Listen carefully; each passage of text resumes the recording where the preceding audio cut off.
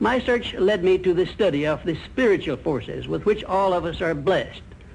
And it was in this field that I came upon a clue which has enabled me to help millions of people to find their earthly destinies. I want to describe my discovery in the simplest terms possible, because it will reveal to you why it is true that whatever the mind can conceive and believe, the mind can achieve, regardless of how many times you may have failed in the past or how lofty your aims and hopes may be. I caught my first fleeting glimpse of the profound law which provides the means by which we may choose our own purpose in life and attain it, while I was being coached by Andrew Carnegie during the organization of the Science of Success philosophy. I had just finished telling Mr. Carnegie that I feared he had chosen the wrong person to give the world the first practical philosophy of personal success because of my youth, my lack of education, and my lack of finances. Well, at this point, Mr. Carnegie delivered a lecture that I shall never forget, because it changed my entire life and paved the way for my helping to change the lives of millions of people, some of them not yet born. Let me call your attention to a great power which is under your control, said Mr. Carnegie, a power which is greater than poverty, greater than the lack of education, greater than all of your fears and superstitions combined. It is the power to take possession of your own mind and direct it to whatever ends you may desire. This profound power, Mr. Carnegie continued, is the gift of the Creator, and it must have been considered the greatest of all of his gifts to man, because it is the only thing over which man has the complete and unchallengeable right of control and direction. When you speak of your poverty and lack of education, Mr. Carnegie explained, you are simply directing your mind power to attract these undesirable circumstances, because it is true that whatever your mind feeds upon, your mind attracts to you. Now you see why it is important that you recognize that all success begins with definiteness of purpose, with a clear picture in your mind of precisely what you want from life. Then Mr. Carnegie continued his speech with a description of a great universal truth which made such an impact upon my mind that I began then and there to give myself a new outlook on life and set up for myself a goal so far above my previous achievements that it shocked my friends and relatives when they heard about it.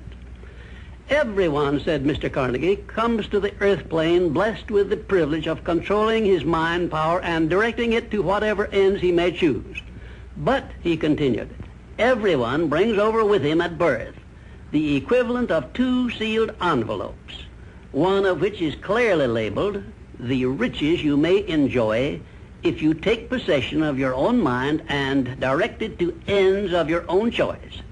And the other is labeled, the penalties you must pay if you neglect to take possession of your mind and direct it. And now let me reveal to you, said Mr. Carnegie, the contents of those 2 sealed envelopes. In the one labeled riches is this list of blessings. 1, sound health.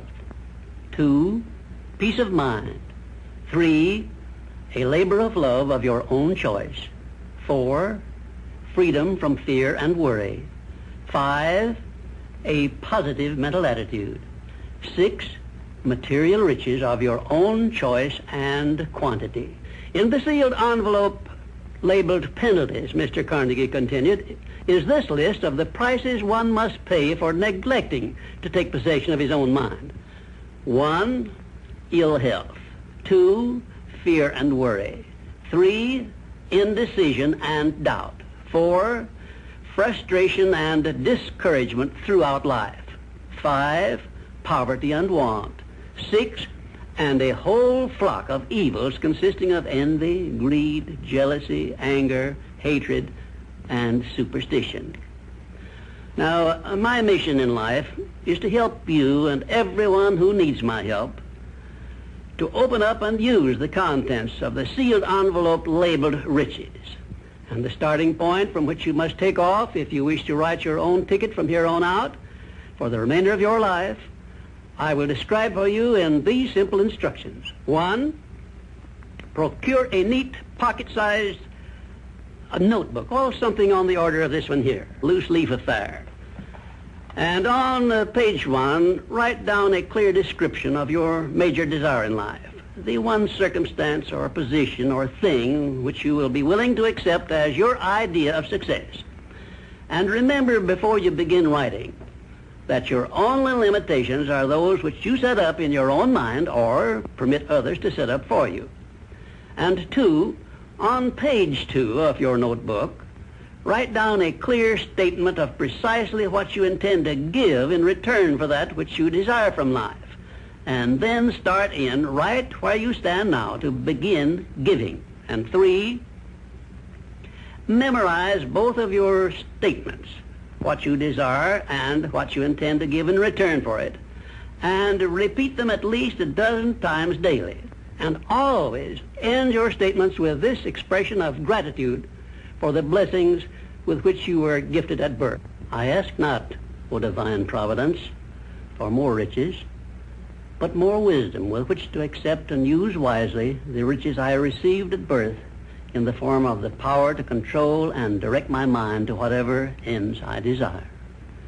If you are not too successful or self-satisfied to accept and express this profound prayer, if you accept it and express it in the same spirit of humble sincerity in which I pass it on to you, a new and a better world will reveal itself to you. A world in which you will see reflected the circumstances and the things which you yourself have created. And now let me close this, our first visit, with my favorite expression of gratitude. O divine providence, I ask not for more riches, but more wisdom with which to make wiser use of the riches you gave me at birth, consisting in the power to control and direct my own mind to whatever ends I desire.